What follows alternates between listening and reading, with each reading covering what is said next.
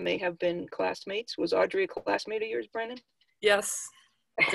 So I'm just going to turn it over to Brennan. And what we'll do is at the end, if you have questions, first Fred will ask for questions for those people who are watching in Room Lecture Hall.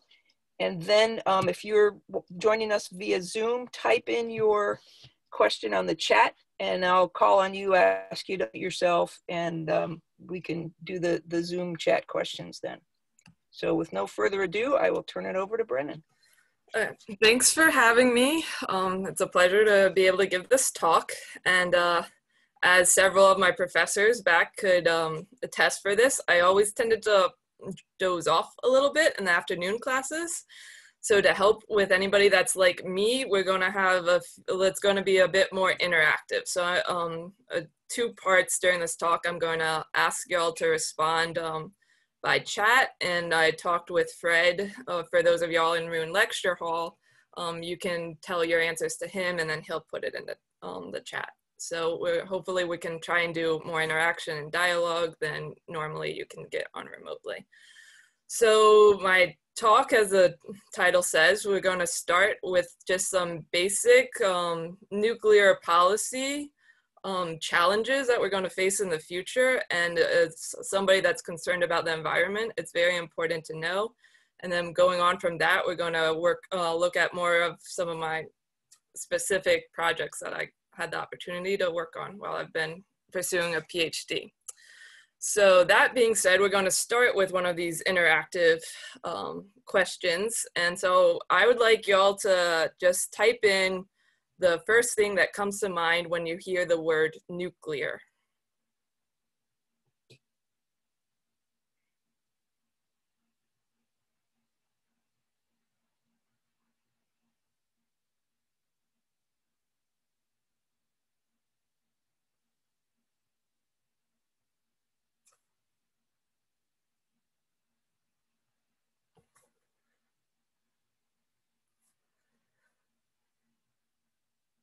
Okay, getting a good, interesting mix here. I'm impressed. I always like to do that when I have a more broad audience than at a conference. So yeah, y'all, I've seen a few bombs, but a lot of energy and reactors and power plants and waste and fusion and fission. All right, so one thing that I've noticed is that nuclear tends to have nuclear, okay, thank you, is that everybody tends to have nuclear has a bad rep, so to speak, because it was used for bombs and also because of Fukushima and Chernobyl before that. But it's actually a very safe energy source. So these are death rates from the energy production based off of a terawatt hour, and it mainly includes air pollution and accidents. So it does include Chernobyl in this one, and actually I did a lot of research before this talk looking at the different data, and when they included Fukushima, it really did not increase that number at all. So as you can see, that nuclear from a safe energy source standpoint is on par with the other renewables that we're familiar with. So it's a very good option for CO2 emission-free energy source. And so one study actually in environmental engineering, environmental science and technology actually reversed the question, and instead they weren't looking at how many deaths it caused, but rather they were looking at how many lives nuclear actually saved when they switched from more coal to nuclear. And so they estimate that just by having nuclear energy, we've saved 1.8 million lives just because of the air pollution that coal releases. So as we go towards more of a renewable energy profile and we want to really reduce CO2 emissions, nuclear should definitely be considered. One, because the infrastructure is already there. Right now we're struggling, even though renewables are cheaper now than they were a few years ago. They're still working on the consistency issue, but nuclear is going to be a consistent power source. So I think that a good combination of nuclear along with the other renewables would be a good CO2 emission-free energy profile to look for in the future. However, nuclear does have a few drawbacks. One is the cost. So the average cost of a new nuclear plant is $9 billion. And there have other nuclear plants. The bright future is called these mini nuclear plants that they're trying to get licensed and put into production. And so we should all watch out for that. But the other issue is also the waste. So right now we have 90,000 metric tons of high level waste, or also the spent nuclear fuel and the materials remaining after reprocessing. So out of that 90,000, 80,000 is from what's called commercial waste, and that's just from nuclear power plants that produce energy. So it has no defense waste or government or bombs or any of that. It's just from our energy production. That being said, so I mentioned reprocessing, and so reprocessing is actually recycling for spent nuclear fuel waste. So you can take the spent fuel rods and you can isolate out the uranium and plutonium, and then you can actually reuse it in another nuclear reactor. And so you get 30% more energy out of your uranium. And so you can save on uranium, and it can reduce some of the uranium and plutonium that's left in the waste, which is also a good option.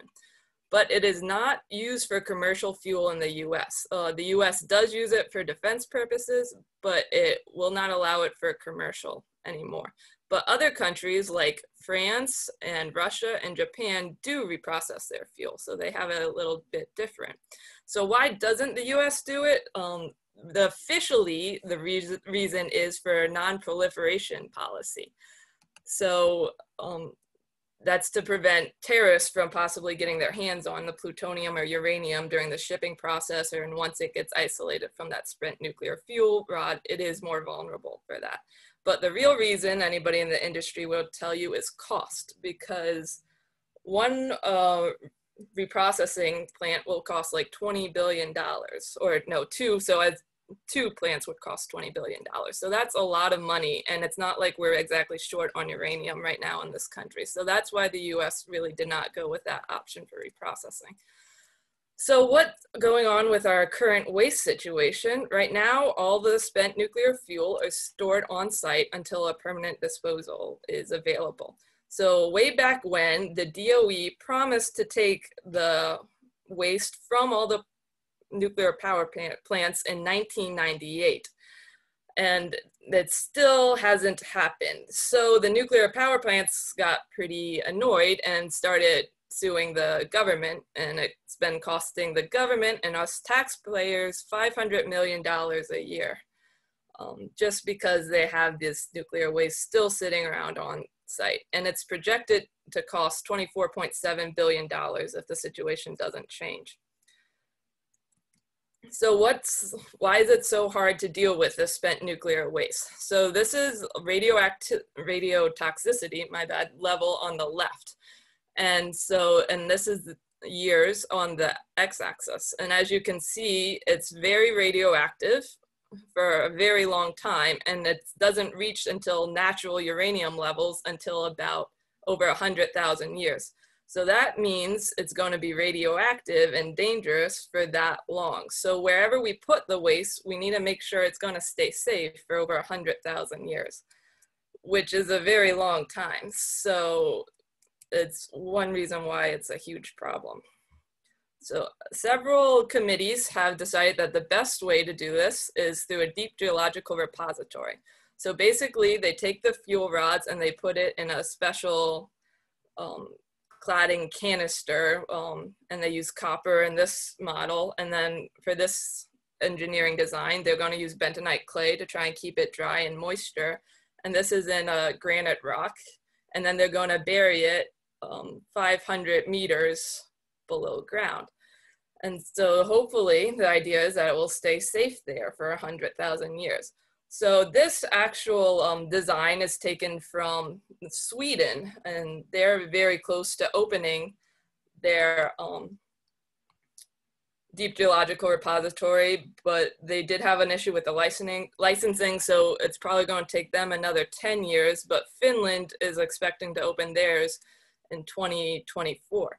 So I haven't mentioned the US because we've kind of fallen behind. I went to a conference in Barcelona and they had a panel all about deep geological repository and what the different countries were doing with it, with their nuclear waste, sorry. And so there was like France, Germany, Sweden, and they all had these great plans and talking about their deep geological repository, while the poor guy up from the US, I kind of felt bad for him, and he was basically sitting there, well, we're not sure what we're doing anymore. So it was kind of embarrassing, but this is the current political situation on what the US is doing with their spent nuclear fuel. So it started back in 1982 with the Nuclear Waste Policy Act. And so the plan was to actually build 2 repositories, one on the east side of the country and one on the west, and it'd be 70,000 tons each. So remember, we've got 90,000 tons of this stuff. So that would, even as we keep going with nuclear and have more fuel, spent fuel to dispose of, that should be enough to cover us with 140 tons, at least for a while. So then in 1987, I'm not sure exactly why, though I do know the senator from my home state of Louisiana was a big proponent of this and pushed it forward. You had this Amendment Act, which is also called the Screw Nevada Bill. So instead of having 2 repositories, they decided we're only going to have one, and we're only going to investigate it at this one site in Nevada and not really look at any place else. And so that was called Yucca Mountain. So it was a pretty bad idea because they were only going to make it 70,000 tons. And even back then, we had more waste than 70,000 tons. And how do you think Nevada felt? Pretty not happy about that. And so the Department of Energy went on and they started investigating the likelihood of Yucca Mountain to be our deep geological repository. And they submitted it for licensing by the NRC. But the political pressure from a Nevada senator actually kind of terminated that in 2010. And they said, no, we don't want to be the nuclear waste dump of the US. So now I think if we stuck to that original plan and had 2 repositories on different sides of the countries, I think Nevada would have felt a little less singled out. So then after that, we're like, okay, we're not sure what we're going to do with it. And as I mentioned, the nuclear companies started suing the government. And because of that, they're like, okay, let's look at Yucca Mountain again and resume licensing. So the NRC did do that. And they're like, hey, this place actually kind of meets a lot of our regulations, but we're going to need more money to continue investigating it. And so then they ran out of money and they haven't been given any money. So the current administration has tried to push the licensing through for Yucca Mountain, but Congress has not provided the funding yet. So personally, I've talked to several scientists that did work on the Yucca Mountain project, and some of them think that the site was good and it would have worked for 100,000 years. And then some of them also think it was not a good idea and that we could find a better site. I kind of agree with the people that think we could find a better site. I think the geology was good, but the problem is they had a little bit of a moisture problem. So in the engineering design, they thought it was necessary to add like a steel drip shield to try and keep water off the canisters. And I have a feeling that's not going to last for 100,000 years. So I think we can do better. So right now that's, we talked a lot about more of the commercial waste. And so that's basically all on site at the power plants. And it's in these pretty indestructible canisters. But now when you think of the nuclear waste and the sludge and the everything leaking into the watershed, that's actually doesn't really come too much from the power plants. That's all nice and contained. It comes from the legacy waste. So that's basically the Manhattan Project and all the work we did in the Cold War when we were just scared about making bombs and weapons and we didn't know what we were doing exactly. So some of the waste, we have 90 million gallons of radioactive waste in these underground tanks. The problem is these tanks are leaking. And so 90 million gallons is a lot. That's the equivalent of over 136 Olympic-sized pools. And so because a lot of these tanks are leaking, that's going to cause 1.7 trillion gallons of contaminated groundwater. And there's also obviously leaking coming from other sources as well. And then that's also 40 million meters cubed of contaminated soil and debris. So where is all this contamination? Oh, sorry. So this is a lot of the DOE sites and where they're located. So I first saw this map when I was a senior at Alfred, and if you look up in New York, there's actually a nice little radioactive hut really close to where Alfred should be.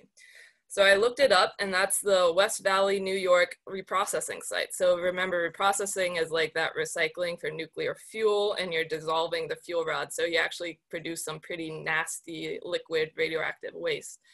And the West Valley site was the US's only commercial reprocessing before they said, we're not going to allow commercial reprocessing. And it was very poorly mismanaged. And the site really wasn't a good location because that area is very erosive. So they had some of those tanks, and then the soil eroded and the tanks are leaking, and it's moving towards the stream. And that is like 1 hour and 15-minute drive from Alfred. So that is something that y'all should be aware of, and just keep an eye on it. They're remediating it, but they're not done with it yet. So they're trying to control it. So why study uranium in particular? We have a joke in our lab that everybody has their favorite radionuclide, and uranium is mine. And one of the reasons is because it's the most common radionuclide in soils at the DOE facilities. There's over 126 sites contaminated with uranium in the country in 36 states. So it's a very widespread issue. And most of this is from mining and milling and the nuclear energy and weapons production as well. And then uranium is also just found naturally in the soil as well. So there are some sites, I believe like an area around here, they just have naturally high uranium that gets in the water sometimes. So some basic chemistry about uranium, its oxidation states 3 to 6, sorry. But the only environmentally relevant ones are uranium-4 and uranium-6. So uranium-4 is under reducing conditions, and it's pretty much immobile. It's not going to move. It's either going to be absorbed or it's going to be an insoluble uraninite. And so then uranium-6 is in oxidizing conditions, and that's going to be very mobile, and it's that solid uranyl ion right there. So how's the best way to remediate? One idea that is very commonly used is to just reduce the uranium and keep it in reducing conditions, either by inputting certain metals to help increase that reducing environment, or doing it by bioremediation and using certain microbes to keep those reducing conditions. But the problem with that is that if it gets oxidized again, then the uranium is going to be mobile again. So in oxidizing conditions, another strategy is to make a uranyl phosphate. So you precipitate a uranyl phosphate either by adding phosphate to the ground, or also you can do it with that particular microbe, and there's other ones as well. So pros about this is that it's stable under oxidizing conditions. So you don't have to worry about redox at all, which is great. And it also precipitates faster, and it's very non-soluble compared to other uranium-6 minerals. But the con is that it can be dissolved by organic ligands and also carbonate species. So at a very high pH where you think you're going to have carbonate, like at the Hanford site, that might not be the best way to go for this. So some very common uranyl phosphate minerals are shunicovite, and as you can see with that log KSP value on the right, it is one of the more soluble. So the less negative the log KSP is, the more soluble the mineral is going to be. And so as you go down, you can see like audenite's very similar chemical formula, except instead of the hydronium atom, you have the calcium. And then you also have the sodium audenite below that. And you can see that these are a lot less soluble than the shunicovite. So where can uranyl phosphates be found? They are, right now, they've just formed kind of naturally at Oak Ridge with some of their uranium contamination, and also at the Fernald site in Ohio. And what they found is that these uranyl phosphates are actually keeping the uranium in place and naturally not letting it move. So that's when they realized that this might be a good remediation strategy. So the one that I focus mainly on is chernikovite. So it forms very, very quickly. And so in nature, if you're pumping in that phosphate into the ground, this would probably be the first mineral that's going to form. And then the other ones might form with weathering. So, on the left, you can see the molecular structure, and it's actually a layered substance. So it's kind of similar to a few of the clays. And so you have this water inner layer with the hydronium ion. And then on the left, you have the SEM images. It's relatively small, like 1 micrometer, and very consistent. And on the middle is basically how I make it. So you just add some sodium hydrogen phosphate and some uranyl nitrate. And as soon as you just mix those together, it instantly forms. And so on the right is the X-ray diffraction pattern. And so you can see that's what I got from my mineral. And right below that is the chernikovite reference. So the match is pretty good. All right, so organic ligands and uranyl phosphates. Organic ligands, we should be worried about them because they're co-contaminated with a lot of the radionuclides, and they're also produced by microorganisms and also plant roots. So you think of a plant root in the ground, and it's going to want some nutrients like iron or phosphorus, and it's going to send out its some of these organic ligands to dissolve these minerals so it can access these nutrients that it needs. So that's the complex relationship between ligands, phosphate minerals, and plants. As a colleague of mine did this really cool study, and she actually found when you have an insoluble phosphate mineral, the plant's more likely to produce more ligands. So if you had an insoluble uranyl phosphate in the ground, then the plant's going to produce more of these organic ligands, and then it could actually remobilize that previously non-mobile uranyl phosphate. And so the ligand that I focus on is citrate, and you can see the molecular structure below. All right, so this is another participation one. So why study different scales? So if you like, remember those highlights or Zumas from that cranium game, we're gonna look at these 2 images, and I'd like y'all to tell me what you think they are. We'll start with the number 1 because that one's a lot easier. So if you can put in chat what you think number 1 is, that'd be great.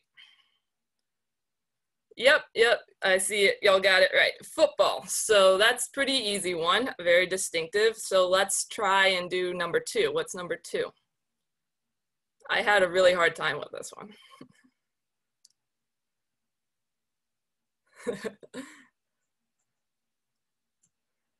Okay, I'll give you the answer because I didn't get it. I thought it was like marble or something, but it's actually a zoomed in wine cork. So what does this tell us about scale? 2 things is sometimes in experiments, it's very hard to do the big field scale experiment. It takes a lot of money and time, and sometimes you don't even have just the opportunity because you don't have control in the field.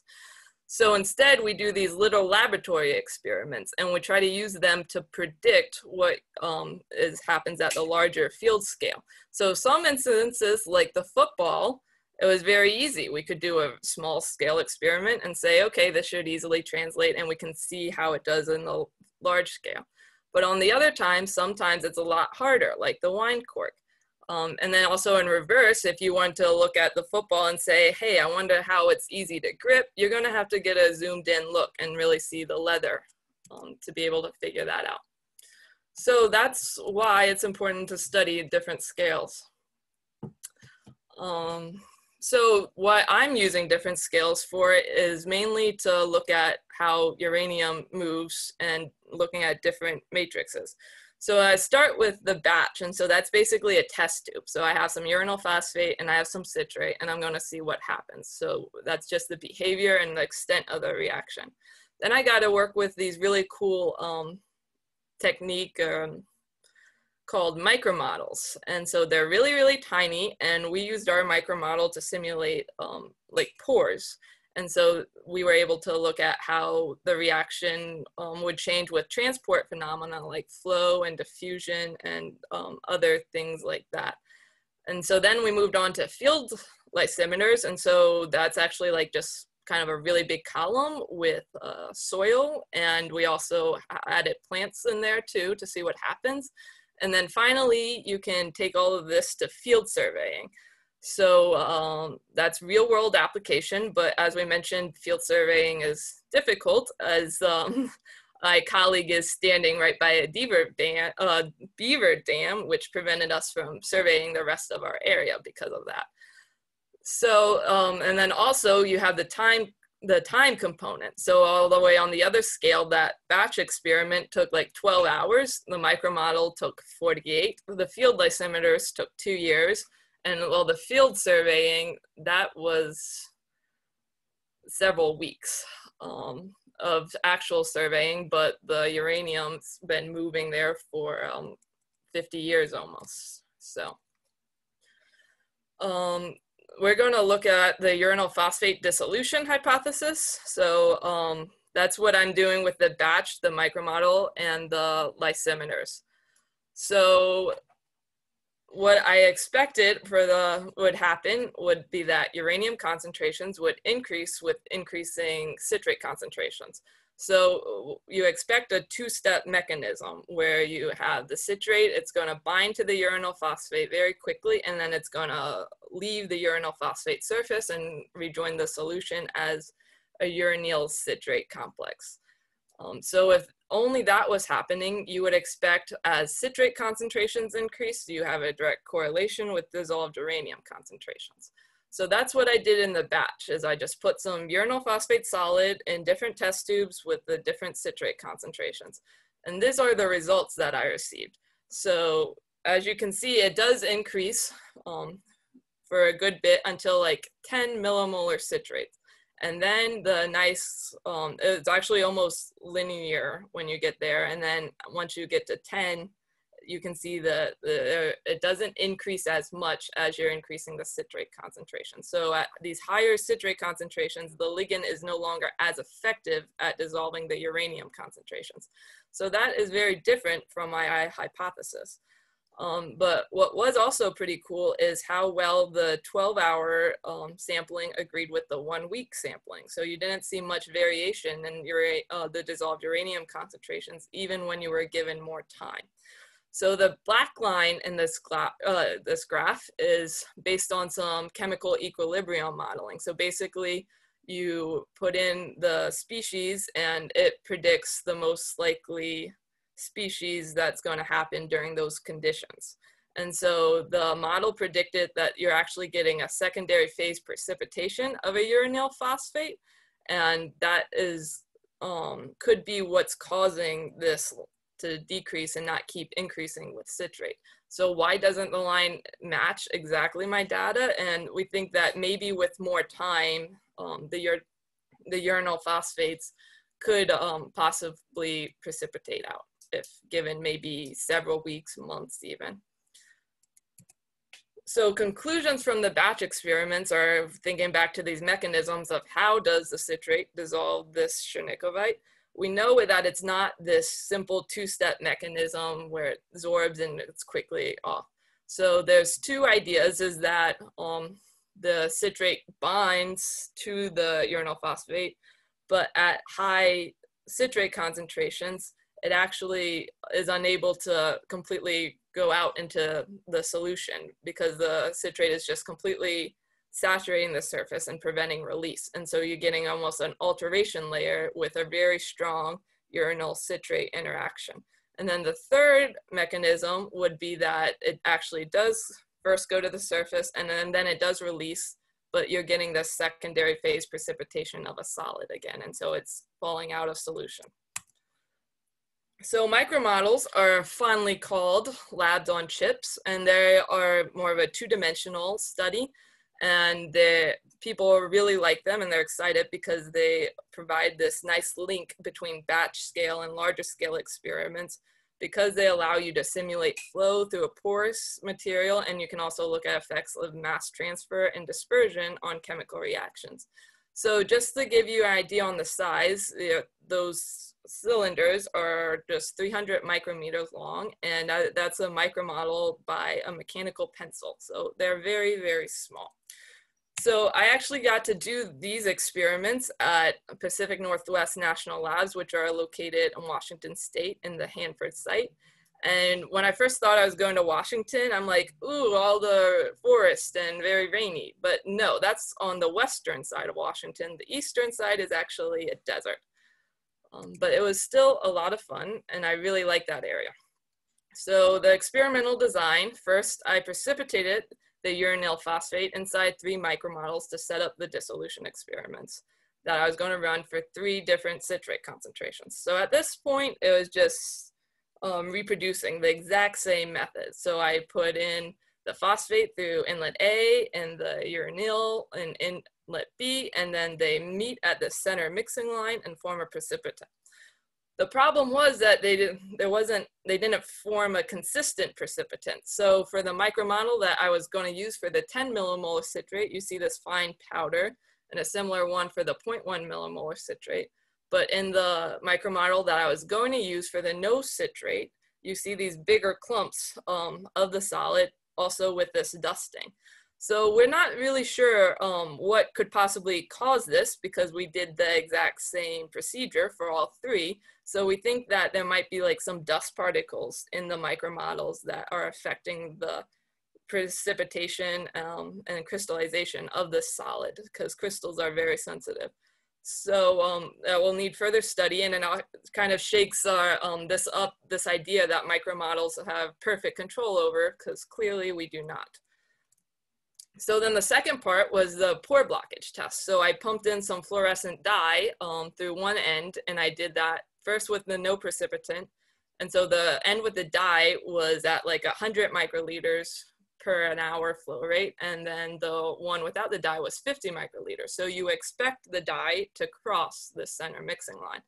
But what was really cool was after we precipitated out the solid along that center mixing line, the dye didn't cross for 9 pores, which means that the solid was completely blocking these 9 pores, and it changes the flow dynamic of the model.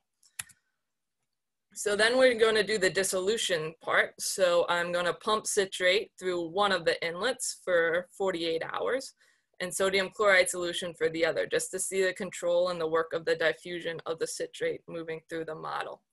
And so I did 2 citrate concentrations and a control with just sodium chloride.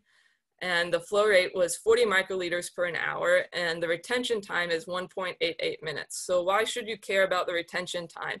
That's going to be how long the citrate has to react with the solid before it leaves the micromodel and the cell. So that's a very short retention time.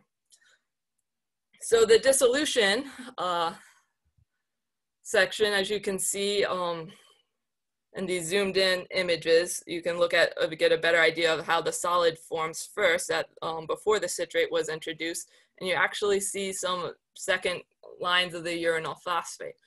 But the citrate does make pretty quick work of the solid, and you can see it dissolved at 23 hours and then even more so at the 47 hours. So it's a pretty quick dissolution. We were able to monitor the dissolved uranium concentrations out of the effluent of the micromodel. And you can see the 10 millimolar citrate dissolved a lot more than the 0.1 millimolar citrate. But the surprise was that the no citrate actually had higher dissolved uranium concentrations than the 0.1 millimolar citrate. And so we hypothesized that that's back to the different form of that solid in that no citrate micromodel. They had that really fine powder at the bottom, even though they had the bigger size solid. And we believe that really fine powder kind of dissolved out even with just the 10, with the sodium chloride in solution. And so because the solid is trapped in the micromodel, you're limited on the solid phase characterization you can do. But we were able to do Raman, which is basically another way of just fingerprinting a chemical by using vibrational or rotational spectrum.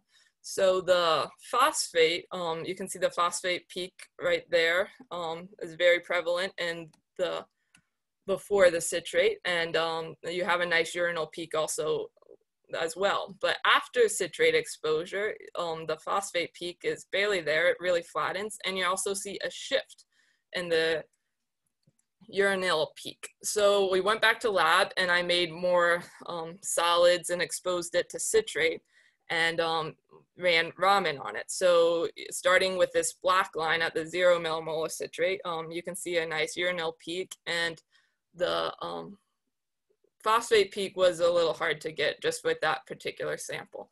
But once you go up to that 0.1 millimolar citrate, you're seeing especially a shift in this urinal peak. You get a second peak here coming and a smaller peak there. And then once you get to 1 millimolar citrate,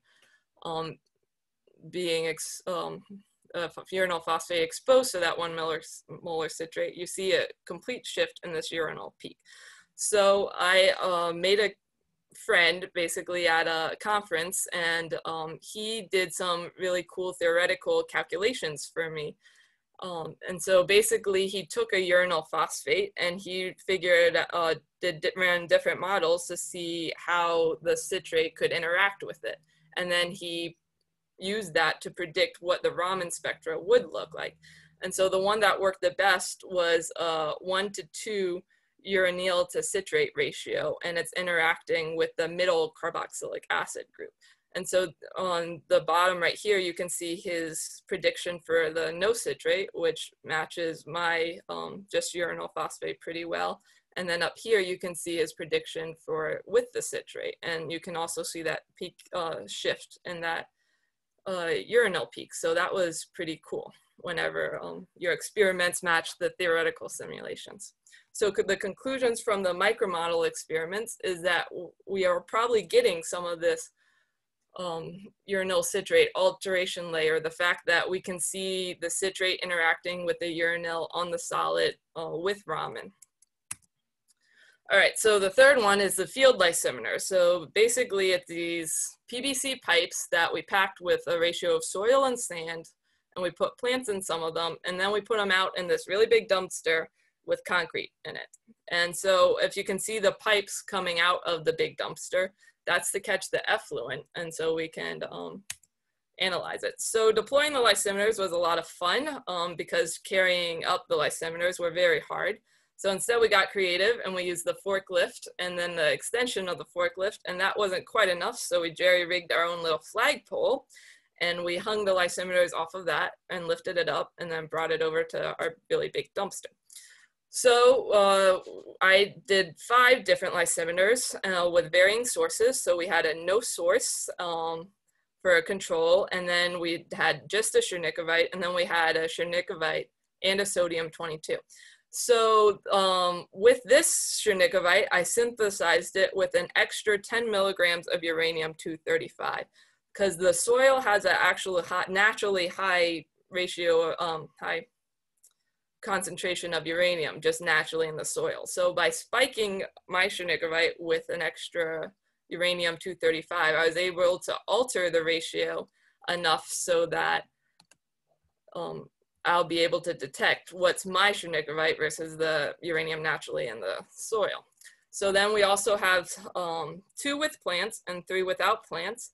And then we also have various different sensors also attached to the lysimeters that can give us water content and mass content. And then also these electrode arrays, which can really tell you where in the column the water is passing through. So it can check for preferential flow pathways. So challenges, because you don't have problems in research, you only have challenges.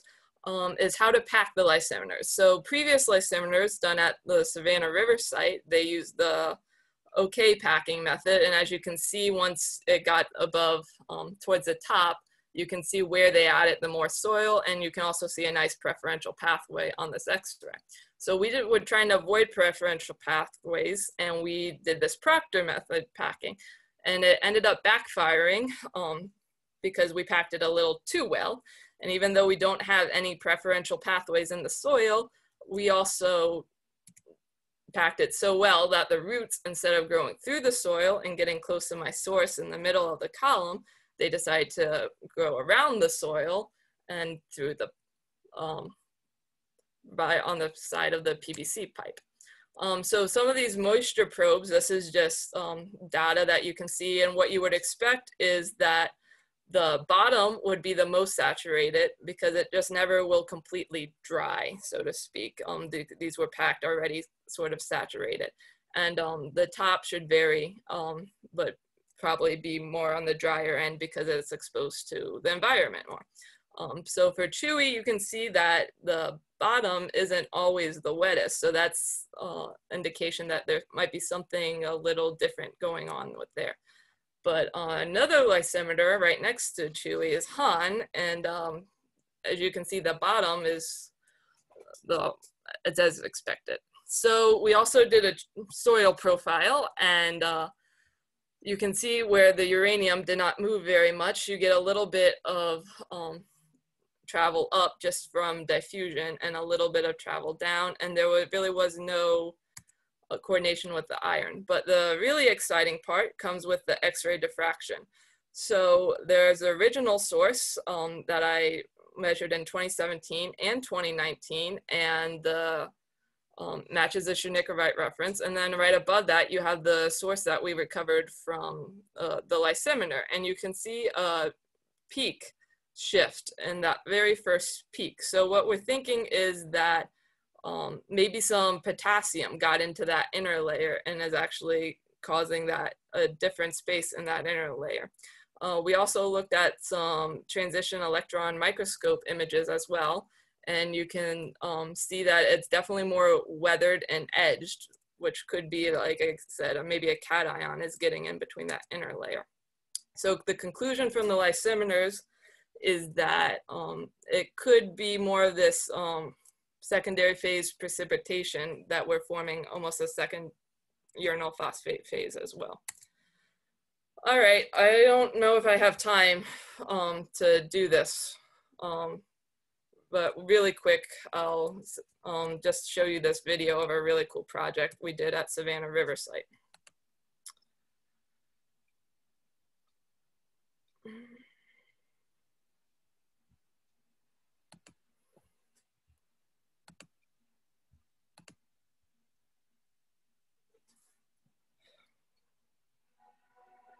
From 1954 until 1989, work at the Savannah River site's M area resulted in uranium process waste that was directly disposed into sewer outfalls, leading to the Thames Branch waterway. With funding from the Department of Energy's Office of Science Subsurface Biochemical Research Program, a team from SRNL, Argonne National Laboratory, Clemson University, the University of Georgia's Savannah River Ecology Laboratory, and others, is now studying the 43,000 kilograms of low-level uranium that's concentrated in wetlands there. So this is a project looking at why wetlands are so effective at attenuating contaminants when they're released into the environment. By attenuating, what I mean is, why do wetlands have this ability to concentrate contaminants? What makes this particularly interesting is that the contaminants moved roughly 2 kilometers before it hit this wetland. And then once it hit the wetland, it started concentrating. So the question that we're asking is, why did it not get attenuated near the source? Instead, it got attenuated right in this wetland. To help find the answers, a team from SRS, Clemson, the SR Ecology Lab, and Augusta University are performing walkover gamma surveys of the affected area. The walkover survey, which poses no health risk due to the type and the low levels of radiation, will provide data with 500 times higher resolution than earlier helicopter overflight mapping. And one of the things we want to know is, how accurate are those helicopter readings? And can we do a higher resolution map by walking with these backpacks? And so we got to cover a lot of area in this wetland, and to do that we need a lot of people. So we're bringing down small armies of students every couple of months and walking different areas in the wetland, and eventually we'll cover the majority of it. So there's 9 of us that were out in the field at a given time. So you had the backpack with the gamma detector. We had a tablet that had GPS associated with it, and very sequentially. We went over the contaminated area. And what happens is this instrument takes a measurement every second. And in real time, you can actually see how much radioactivity is going on. The research is also helping with DOE workforce development. University students currently studying health physics, geochemistry, and radiochemistry get real-world hands-on experience. You know, it's neat to get to be able to do work out in the field like this. This is something I've always really enjoyed, and I think that it's great for students to see that in at least a health physics career, your job can sometimes have your office be walking around with a backpack for, you know, a few days, and that's a really nice change of pace. I think it's a really good experience to get to be out here and see that. The walkover and flyover gamma surveys provide two-dimensional mapping. Samples are also being sent to the DOE's Argonne National Laboratory in Illinois for synchrotron light sources measurements. ANL.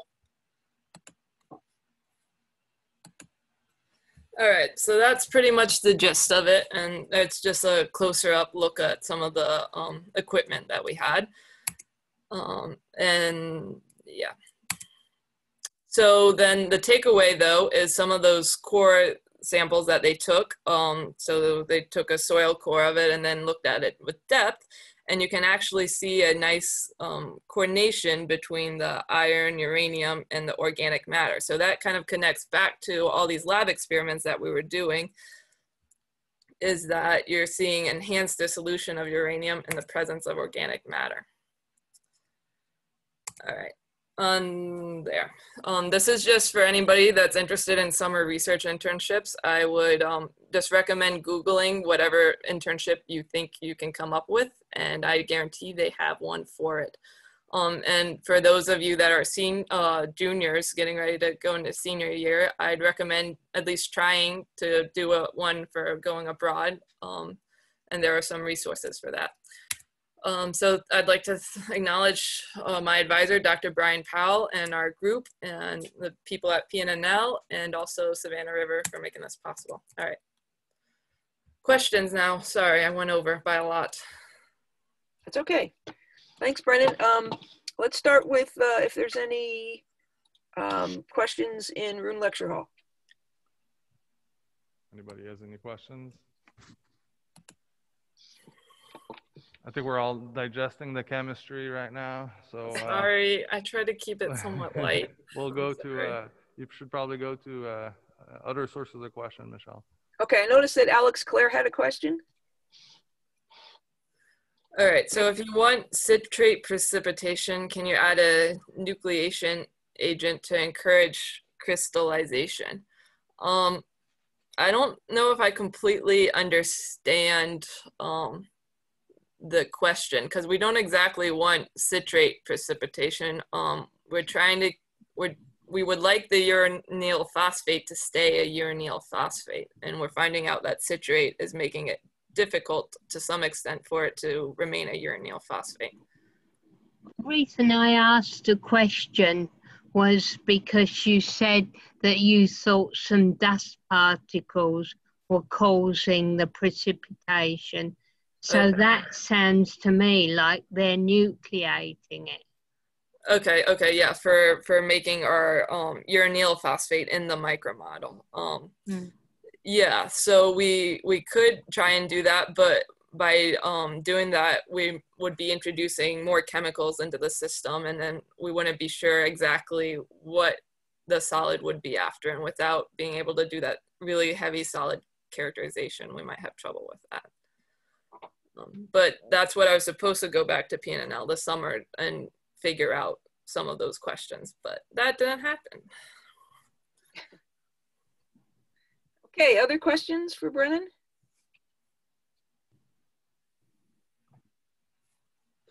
Are you liking graduate school? It's the best of times, it's the worst of times. You are never bored. If you want something where you're never bored, go to grad school. Sounds good. All right, there's a question from Bowers who had to leave for another meeting. Okay, I guess that's for me.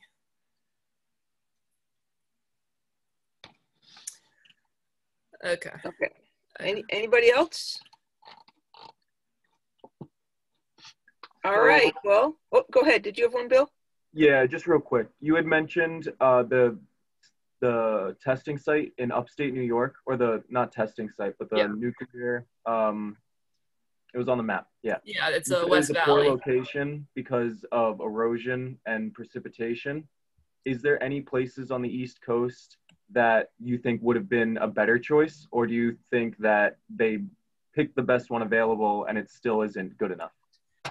For a reprocessing plant, I think yes, they could have picked a better. It was just like the area, if you go and look at Google Maps, there's a lot of creeks and streams all around it. And so it just was like the Cold War era and not a lot of thought was put into it to worry about what happens if this gets into the environment. It was a different time back then. They were more worried about the Russians bombing us. So that's where a lot of our legacy waste comes from, is just they not knowing, or B, not caring would almost be the word to use. So that leaves us to clean up with it, unfortunately. Okay, Dr. D'Angelo gave me a very a really long one. Okay. The top, yeah, the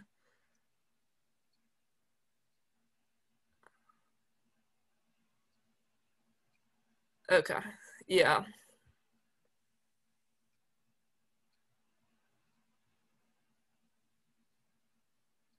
Okay.